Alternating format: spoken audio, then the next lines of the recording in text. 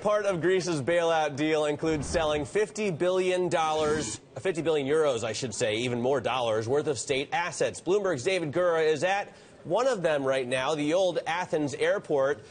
So, David, any luck? You see any buyers kicking the tires there? We haven't seen many people here at all, Matt. This is actually a very astonishing place. It is 3 times the size of Monaco, 1,500 acres, and the building, as you can see behind me, just in total dilapidation. I went up and peeked in the window.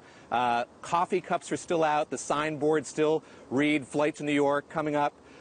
It's a really bizarre place to be. There was some development here after it closed in 2001. When the Olympics were here in 2004, they built a few facilities on site. Those since have fallen into dilapidation. So this is just, as you say, one of many sites, one of many businesses throughout Greece that would be up for privatization if this deal goes through.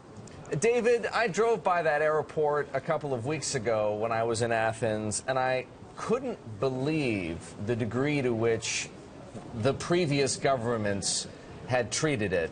You know, what you just alluded to in some of the images that we saw. Although LaGuardia is not much better, let's be honest. So if Mr. Stathakis, right, the economy minister, is right, he spoke to Olivia earlier today, and he said, we don't feel like we want to privatize these assets.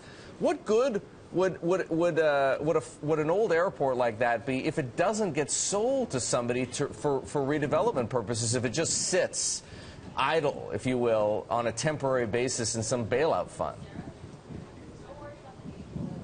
You know, it has been sitting here idle, as you say. Just across the street from here is a really beautiful stretch of beach. It's easy to imagine how this could be developed, if there could be housing, if there could be retail. You know, you could see it continuing to sit idle. I don't think that much would change. It really is totally vacant. We've seen a handful of people come through. Oddly, the city bus continues to come through here every 15 or 20 minutes or so, picking up a passenger who clearly has come over from the beach, but otherwise really a ghost town. Any idea about Acropolis or the Parthenon? Are those up for sale? Matt, that's been bandied about kind of facetiously. What is up is the Hellenic Post, the local postal service, the country's postal service. That's 90% state-owned. The petroleum company has a huge government stake. So those, plus the port of Piraeus, obviously big for passengers and for cargo, things that could be privatized if the government goes forward with this. I feel like even if they sold all those things about which I'm facetiously joking, they still wouldn't raise 50 billion euros.